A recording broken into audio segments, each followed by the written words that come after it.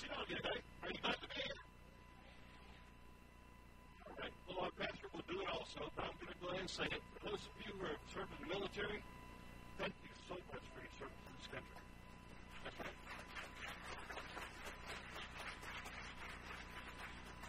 If you would please join me, let's all turn our hymns to hymn number 630. Hymn number 630, we're going to sing the first, second, and the last verse, and let's all stand while we sing.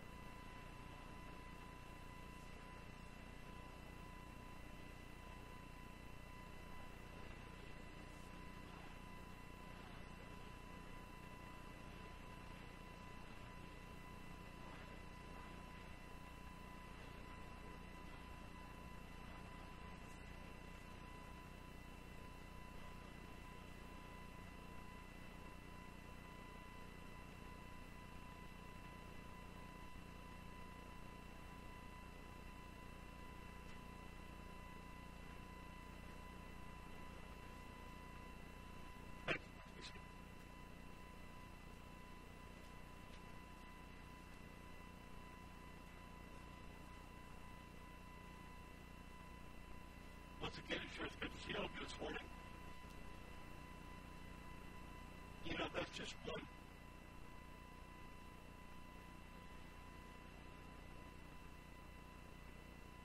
I can't say a word about my problem today, too. There are so many things that we are so privileged to have in this country. so privileged to be able to live in a country that is free, that we can worship and serve our God. And these men, whether they were serving in wartime or in peacetime, were all there for the same purpose. We love this country. And just speaking for them, I know what it's like to be there. It is an honor and a privilege to be able to stand in a uniform, salute that flag. This is wonderful. I can't tell you what it means to me. I hope you appreciate what we have. Thank your Lord for it every day. Take every opportunity we have. And thank you for what we have here. For these men who are influenced. Do we have any first-time visitors? Any first-time visitors? Please raise your hand. We have one gentleman right back here. Sorry, it's so good to have you here. Let me tell you how this works. It's real hard. We have another one in the front right here. All right. We have one more, sir. Right here.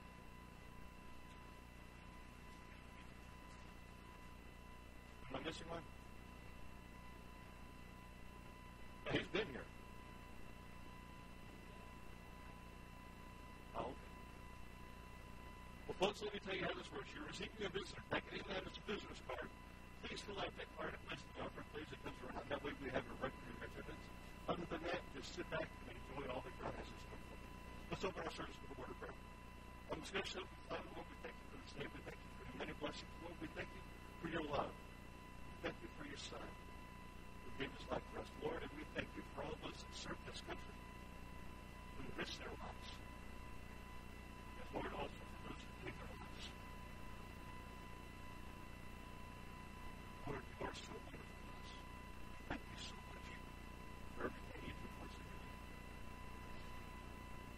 Lord, we ask that you bless this service. I can't tell you how much it means to me to live in a country like this, to have a church like this, to have a pastor that truly believes in preaching your word, your truth. Lord, thank you so much. Lord, bless the service. Bless our pastor. Give him the strength and courage. Let him know exactly what you're going to say. And Lord, touch our personal lives. Lord, we pray for all those in leadership over us, our president, our vice president, our national, state, and local governments, Lord. Protect them. Guide them. Grant them wisdom, Lord, and let them make the right decisions for this country. Lord, we pray for our military, law enforcement, firefighters, EMTs, Lord, all those that risk their lives every day for us. Bless them. Guide them. Protect them. Lord, we thank you for all those that serve this country. Touch each one. Bless them. Let them be appreciated all the way. Lord, we pray for all of our local churches, all those that serve the Lord Jesus Christ this morning. We ask that you bless the services. Bless all those that are teaching, preaching, and singing for you today, Lord. Bless the services. That your will be done in these places. Lord, we pray for the Baptist Church. We need you here. We ask that you continue to help this church grow. Continue to bless our offerings. Lord, we need you. And again, we thank you for this day that we can come into your house and serve you. We ask that you bless the service. And your will be done here also. And as we leave this place, we ask that you strengthen us, guide us, give us the courage to tell others about the Savior that we serve. We pray for all those who are prayerless, all those that need your touch, your healing, your strength. Lord, grant them your mercy. And make your will be done in each one. Again, bless this service. May your will be done in this place today. All these things we ask in Jesus' precious name. Let's all turn to hymn number 634. Hymn number 634, that's our offertory hymn. We're going to sing the first, second, and last verse. I ran out of spin, I'm sorry. We're going to sing the first, second, and last verse, and let's all stand while we sing.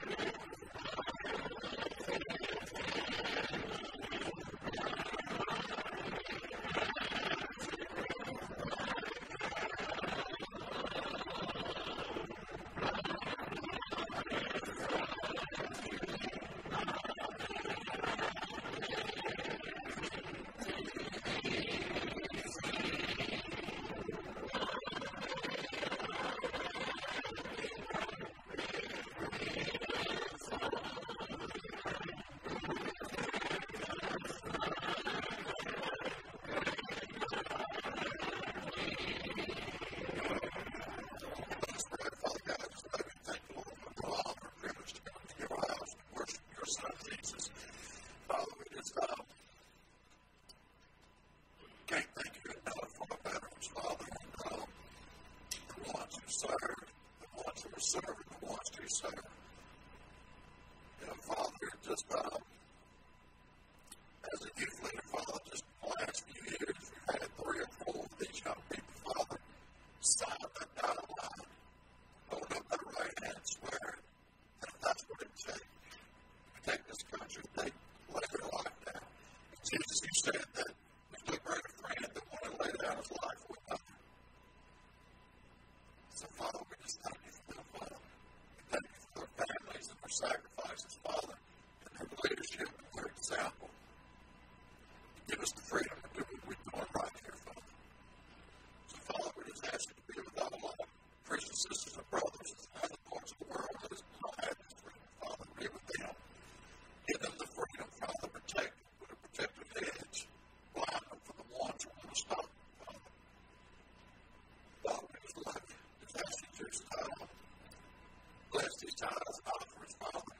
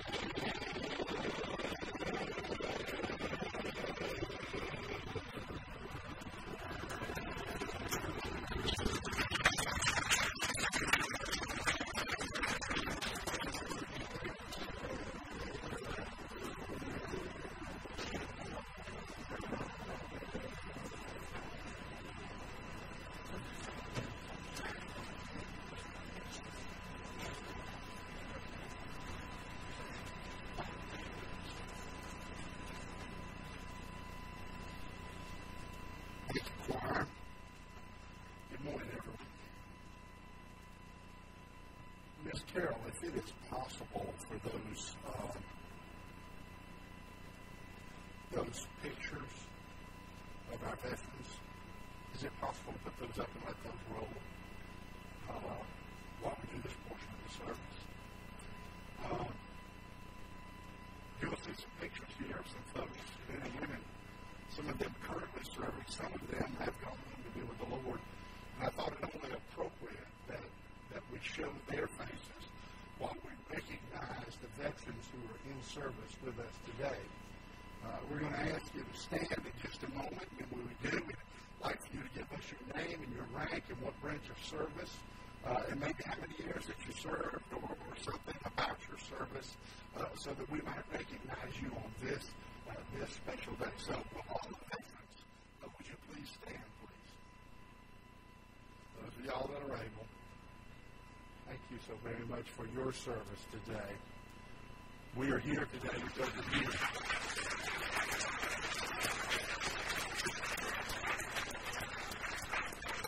Now, that having been said, we're going to start on this side at the front. And as you give us your name and your rank and years of service on it, you can have a seat, and then we'll go all the way around, and we'll come back around here to Brother Leroy, okay? All right, Brother Jeff. Okay. Okay. Joe, thank you so much. Okay.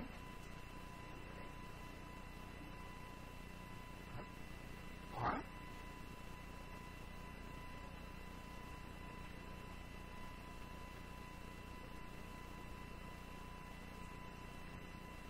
Okay. Thank you, sir. Wayne?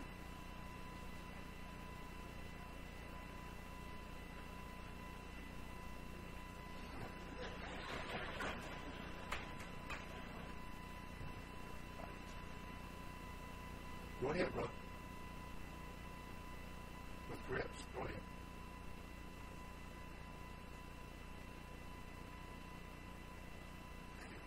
Hey.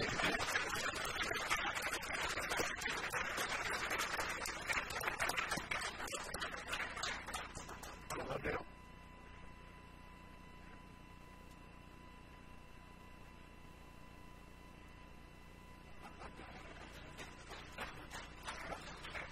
Brother Sam.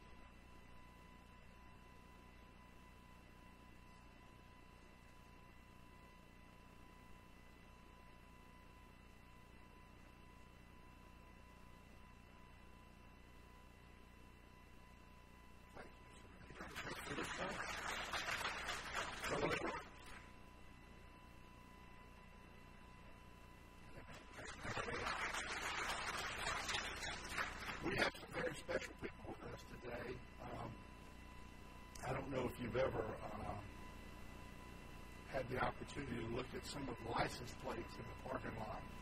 But we have some very special guests with us today, and they are Purple Heart recipients. And I would like to recognize them today for their sacrifice on behalf of our nation. So if y'all would stand, please, and let us recognize you. Brother Ron Nelson, Brother Bill Lane, Miss Bobby. I was going to say, I didn't know. That's okay. How about a round of applause for these men that sacrificed?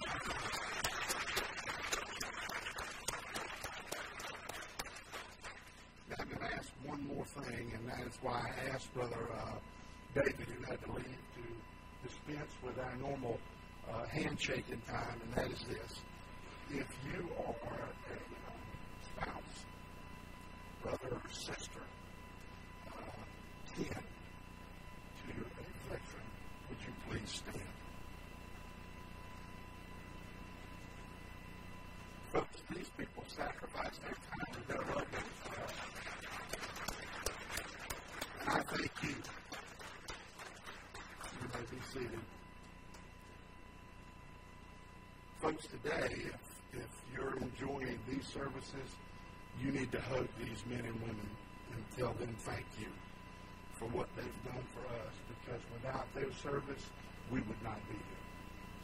So I thank you so very, very much for your service to this great country. So at this time, Brother Leroy, is it the champs? Okay. I didn't know whether you were leading them out or I didn't see Brett. Okay. All right, we'll release our champs, our junior church at this time. You're certainly welcome to go over.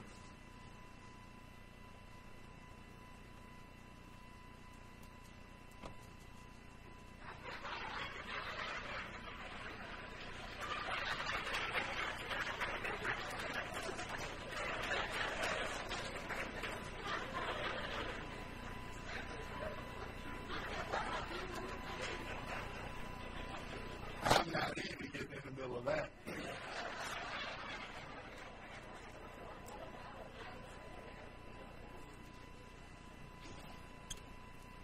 Okay, yes, we will concede. We lost yesterday by 6 points. I know that brings y'all great thrill.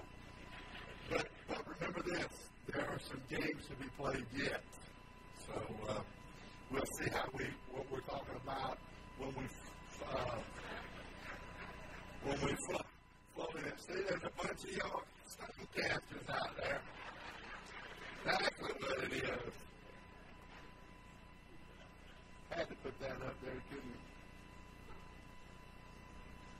If you've got your Bibles open with me, please, to the book of John. The book of John. We're going to continue our series in the obvious questions of Jesus. And we're going to look at some of the questions that he asked. Last week, we talked about, have you not read? We talked about the Word of God and how it should be so very obvious.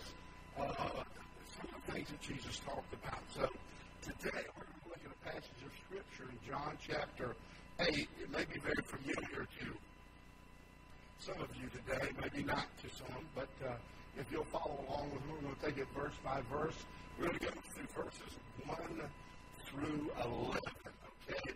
There are two types of people in every church. There are the net casters. Those are the ones who draw others to Christ. Those are the ones who see God's hands in other people's lives. And then there's another group, and that group is the stone casters. Maybe you've met some of these people or come in contact with them, or maybe you are one of these people. I don't know. They stand as judge, jury, and executioner over the sins of others. You've met them. They're the finger pointers. They're the critics. They're the self-righteous accusers of others. Ever ready to highlight your faults while overlooking their failings. Always eager to pull down. Always eager to destroy. And so, as we conclude this service this morning, I'm going to ask you that question today. Which group are you in? Because Jesus, and in His Word, says there is no middle ground. You're either with me or you're against me. Now, I know some of y'all are saying, well, preacher, I have to use those peanuts up on my big budget phone because they don't roll over at the end of the month. So I have to talk about somebody. Well, today, hopefully, maybe in our account, you might see yourself. Because let me tell you something, folks, whether you realize it or not, you're on one side of the aisle or the other this morning. The scribes and the Pharisees. Look with me in verse 1 of chapter 8. Jesus went into the Mount of Olives, and early in the morning he came again into the temple, and all the people came in unto him, and he sat down and taught them.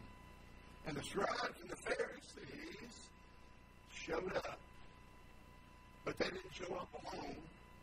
They had somebody in tow. Does anybody know who that lady was? The adulteress. It's funny that the scribes and the Pharisees, they're that group of stone casters. Those are those kind of people who believe that they live by the very letter of the law, yet their hypocrisy is so obvious to everyone. Even the hypocrites who read this say, man, there were a bunch of hypocrites. We look at them and we say, hey, could these people not do anything but find fault?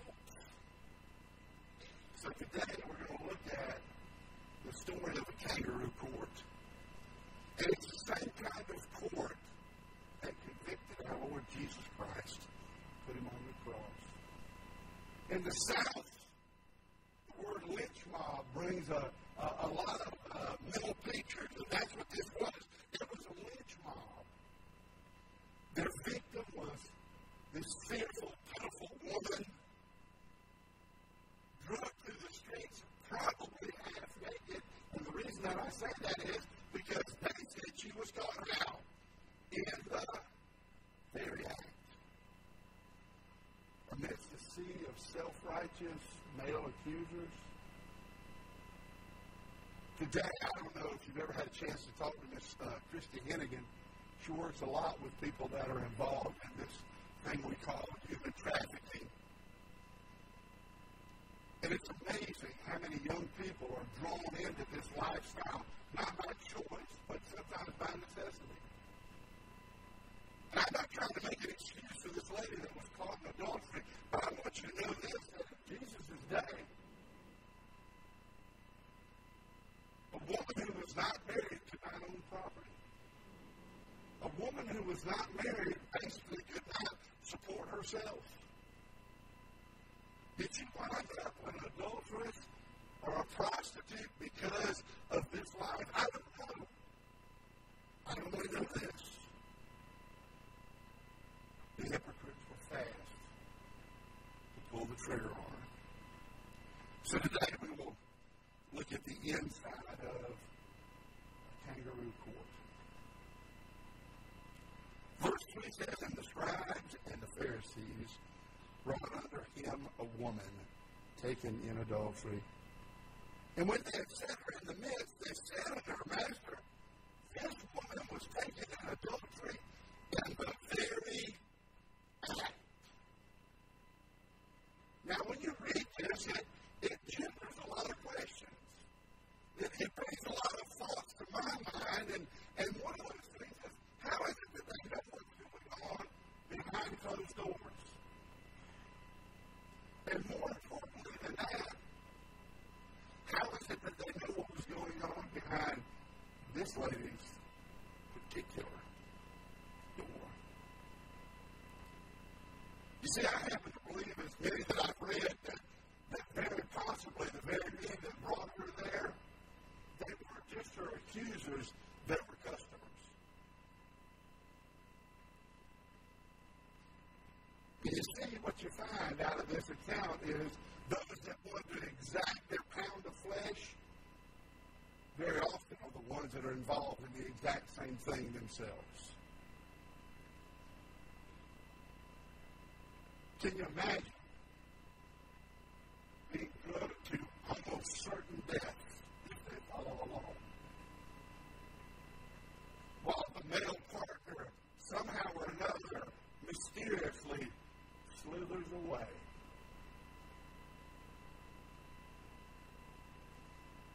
to be drug through the street and ridiculed by everyone, probably having not a great reputation to start with.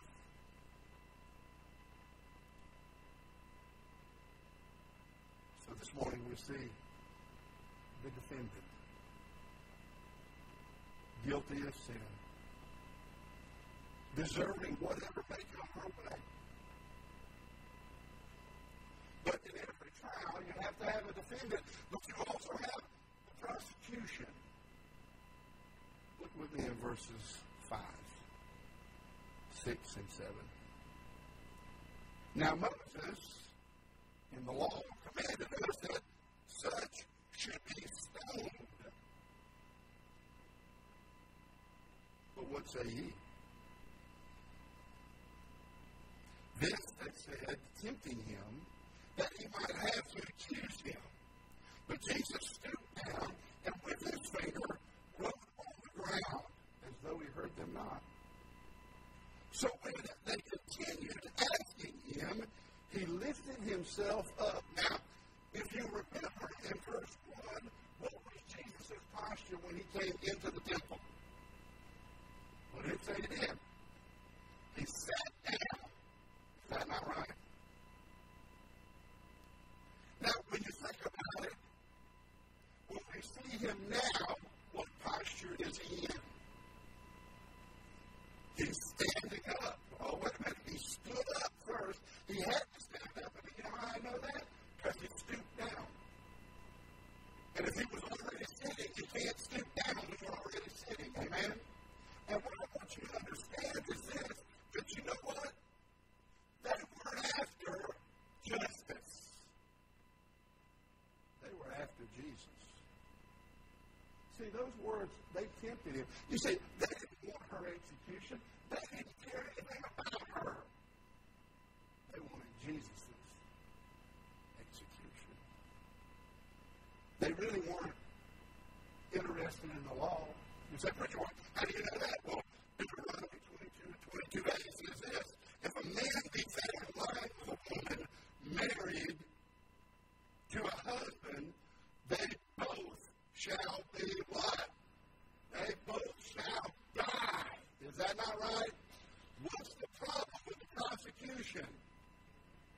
Where's the other half? Could it be that the other half got away because it was someone they knew? Maybe a Pharisee himself, maybe a scribe. Now, I said that we're after Jesus because they asked Jesus this question. Okay, Moses says to stone her. What do you say? Remember, they're trying to catch him now. Because you see, Jesus right now, they weren't prepared for the answer he was going to get. They thought they had him between a rock and a hard place. And the reason they did, because if he simply said, stone her, guess what he was now assuming? The role of the judge, political authority to put her to death that he did not possess. An insurrectionist, uncaring and heartless. But then if he goes and he says, let her go, now what is there going to be their response? That you somehow or another believe in immorality? That you're teaching it? That you're condoning it? That you somehow or another are negating the law and its purposes?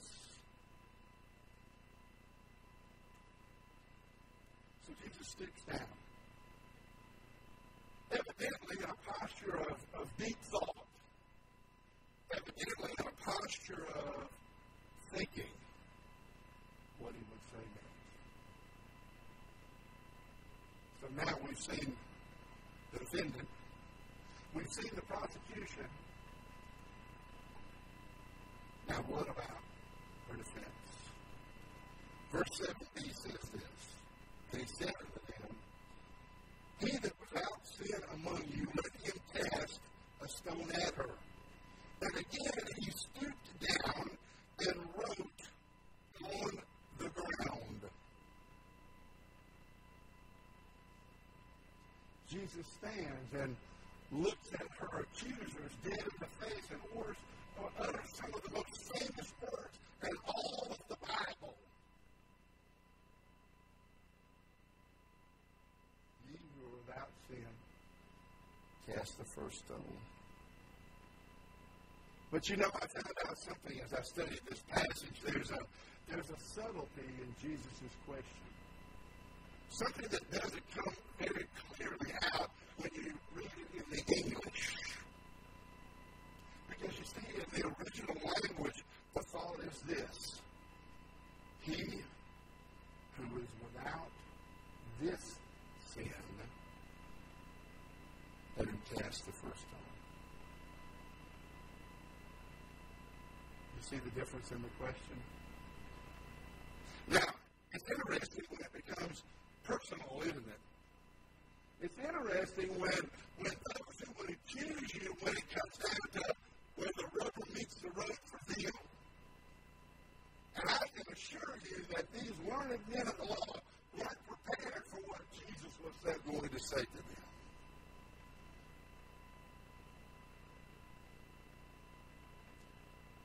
Which one of them would be free from adultery? Do you remember the Sermon on the Mount series we did in chapter 5? Jesus said this, you heard that, you know what? That if you commit adultery, you ought to die. And he said, you know what? He says, I'm telling you, if you look on a woman and you lust after her, you have committed adultery. Now do you begin to understand the question? Because who of any of us could say, gee, I never thought it?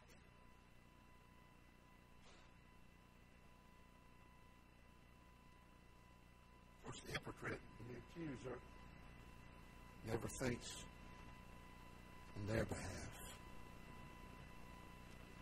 Jesus stoops down and writes on the ground. What does he write down on the ground? Preachers have debated this for as long as the Bible's been written. I read a scholar who I really liked, and I thought he was right. He said maybe the first time Jesus stooped down on the ground, maybe Jesus started writing their names. Makes it personal, don't it? And maybe the second time he stoops down, maybe he begins to list under those names their sin.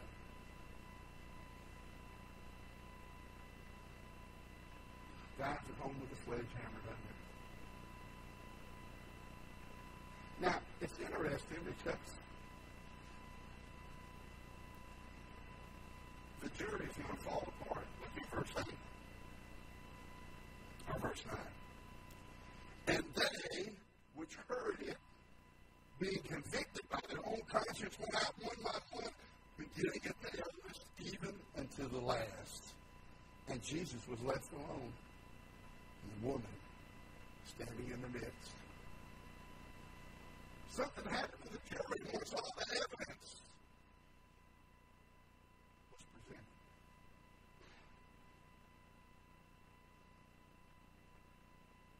They could no longer stand. I can see the stones falling from their hands as they turned around, embarrassed, ashamed, maybe more so because they didn't think it through enough, or maybe more so because they didn't believe that they were talking to the only begotten Son of God.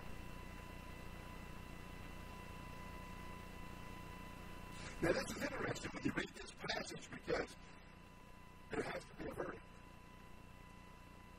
And there is a verdict given.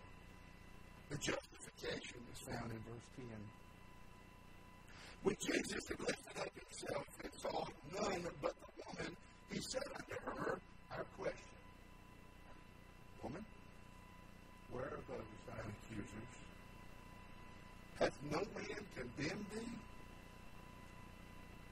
She said, No man, Lord. And Jesus said unto her, Neither do I condemn thee. Go and sin no more.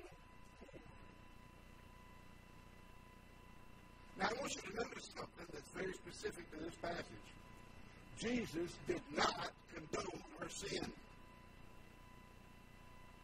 She had confessed her sin. She had repented of her sin. And now he had forgiven her. She was going to be restored to wholeness in the eyes of God, in the eyes of the community. John 3:17 says this: "For God sent not his Son into the world to condemn the world, but that the world through him might be saved." Paul writes in Romans chapter 1 and verse 8, "There now no condemnation to them which are in Christ Jesus, who walk not after the flesh, but after the Spirit."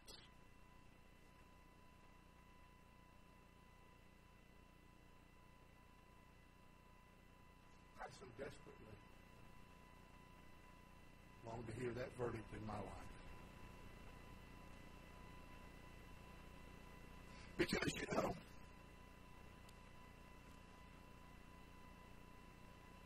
while maybe not guilty of this woman's sin, I'm guilty of sin. And the Bible says the wages of sin is death. But praise God, the gift of God is eternal life through Jesus Christ our Lord.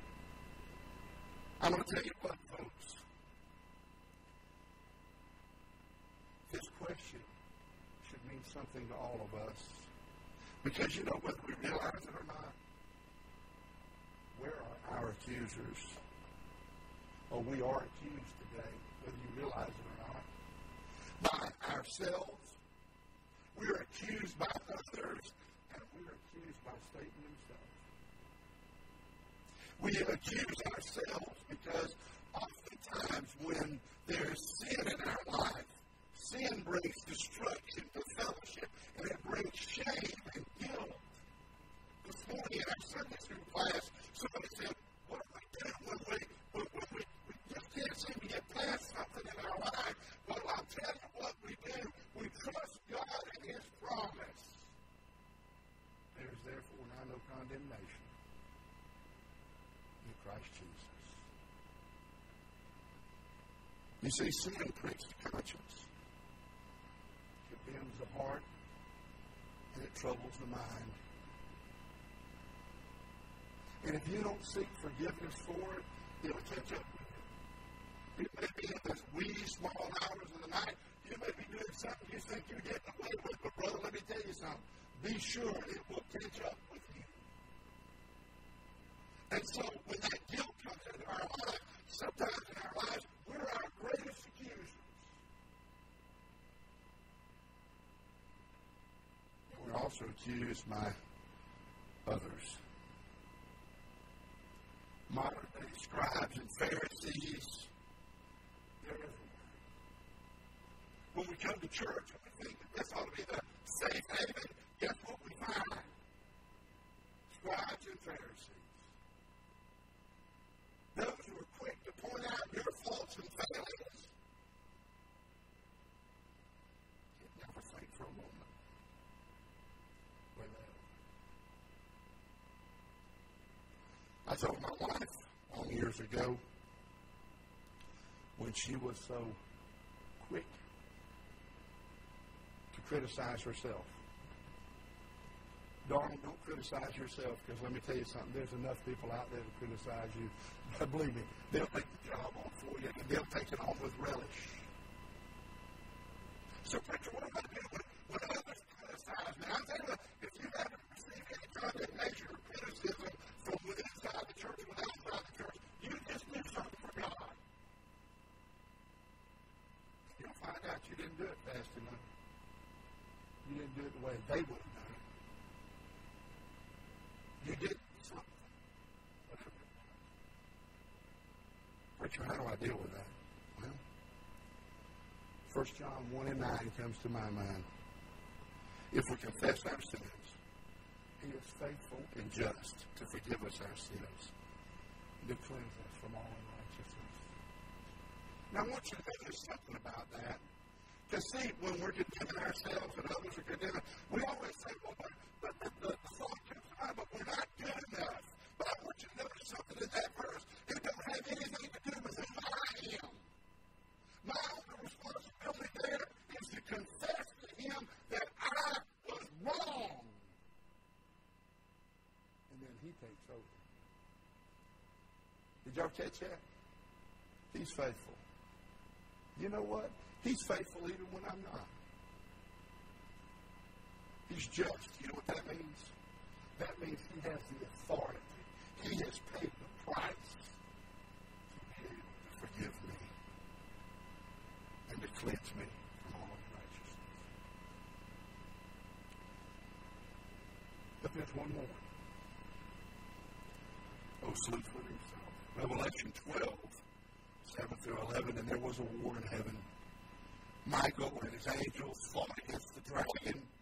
The dragon fought his angels and prevailed not. Neither was there a place found any more in heaven, and the great dragon was cast out, that old serpent called the devil, and Satan, which deceiveth the whole world. He was cast out into the earth, and his angels were cast out with him. And I heard a loud voice saying in heaven, now is come salvation and strength in the kingdom of our God and the power of his Christ. For the accuser of our brethren is cast down, which accused them before our God day and night, and they overcame him by the blood of the Lamb and by the word of their testimony, and they loved not their lives unto the death.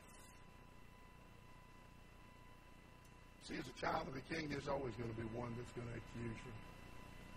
And he's going to accuse you day and night. And you know what he says here? He was overcome by the blood of the Lamb. So today, when he sits there on your shoulder and tells you how sorry you are and how you don't deserve eternal life and brings up something in your past, boy, he's good about that, isn't he? Just plead the blood of the Lamb. The Bible says we have an advocate with the Father. One who's paid the price. One who pleads our case on our behalf.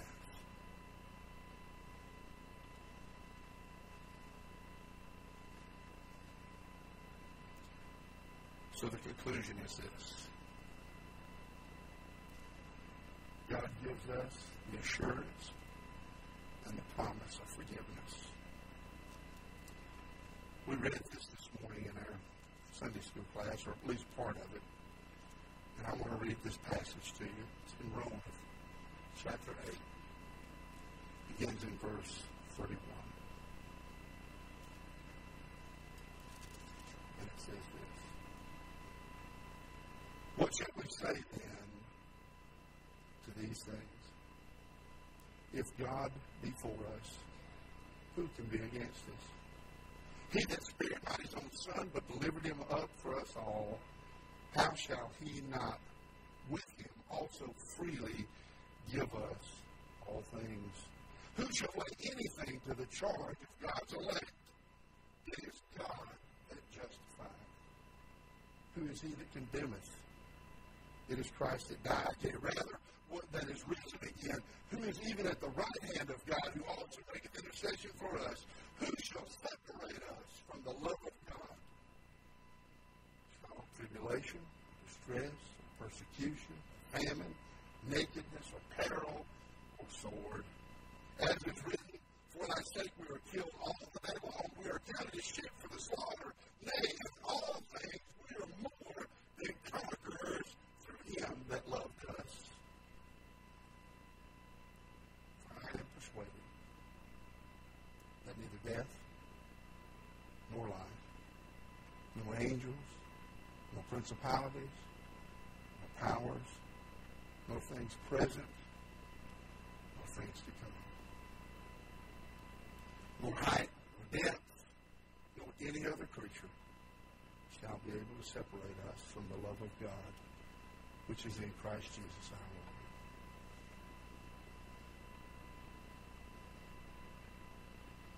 You see what he's saying is, anyone who enjoys a relationship with Jesus Christ They're free. You're free not because of who you are, but because of the one who shed his blood for you. Today, where are your accusers? You see, the answer is the shed blood of Jesus Christ. Today, there is one.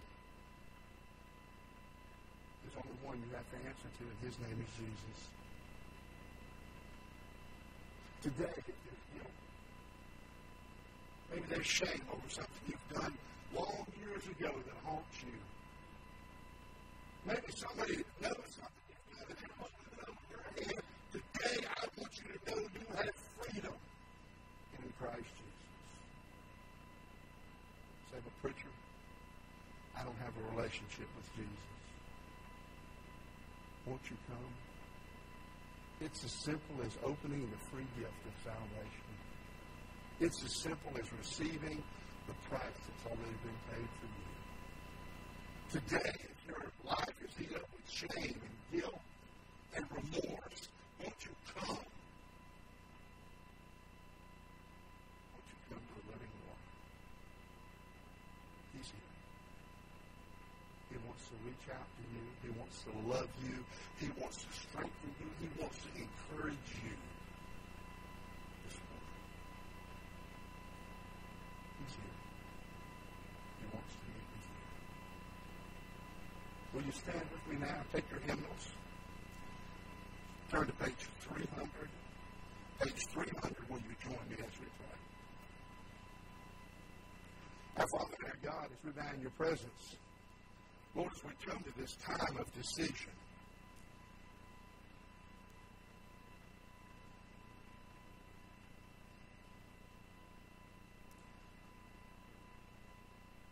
Father, we have to ask ourselves today,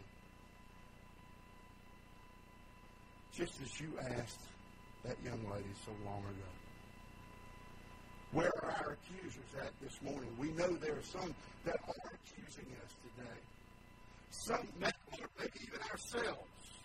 Maybe even like the Pharisees, our own conscience has gotten hold of us. And Lord, there's sin in our life. And Lord, we don't have to live in the fear and the guilt and the shame. We can confess it to you today. And have a new life, a new start.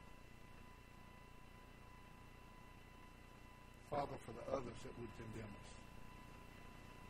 the others who would accuse us, Lord, help us to look into their faces with love and tell them about the one that has forgiven us. Father, we know as long as we draw breath in this life that Satan will be always there, ever constant. But Father, we know that you're also there. You said you'd never leave us nor forsake us. Father, you're making every step with us. And Lord, we pray for faith to trust you and take you at your word this morning. God, we need you. Father, there's so many here that need you this morning. Help them to find their way to this old-fashioned altar. Lord, to cry out to you, to seek you. Father, for those that are living in shame and remorse and Lord, all the things they've beat themselves up for so long, Lord, won't you allow them to come and taste the living water? Receive forgiveness. Give them a fresh start in Christ Jesus. Lord, we pray especially for that one that may not enjoy that relationship with you today.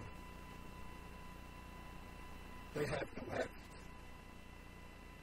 Father, won't you give them the courage to step out that we might be able to take the words of life and show them that they can have eternal life in Jesus Christ our Lord. And Father, we'll be careful this morning. Make sure that only the name of Jesus receives all the honor, all the glory, and all the praise. Because I've asked all these things in the precious and the holy name of Jesus. And my family said with me, amen. You come right now. You don't have to wait for the music. If God is speaking to your heart, won't you come? He's here. Don't waste this opportunity.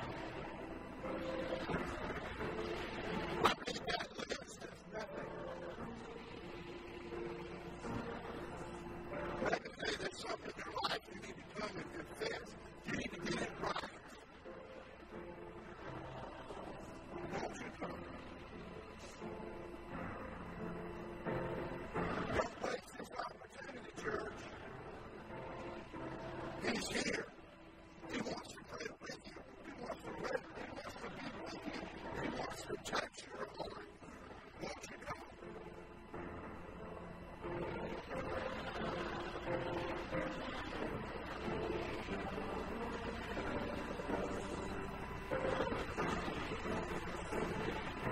Maybe you've been struggling today. Maybe you've been struggling in your Christian walk. Maybe you say, preacher, I don't know, I don't have the joy I used to have. And you look forward to being with God. Not so much. Oh, would you let Him give you a fresh start? Would you let Him face the reset back in your life? Won't you come this morning?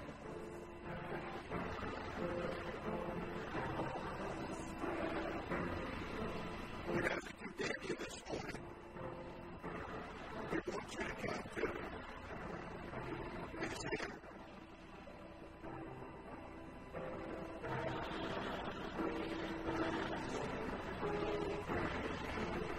Let the sweetness of the Lord step upon you in your life, your home, everything about you. That's what He wants to